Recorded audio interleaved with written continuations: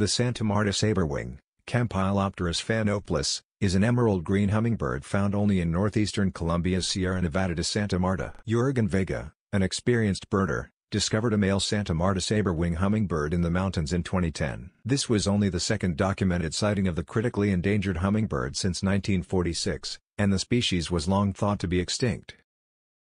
Little is known about the Santa Marta Sabrewing. It is believed to be migratory and lives in humid tropical forests.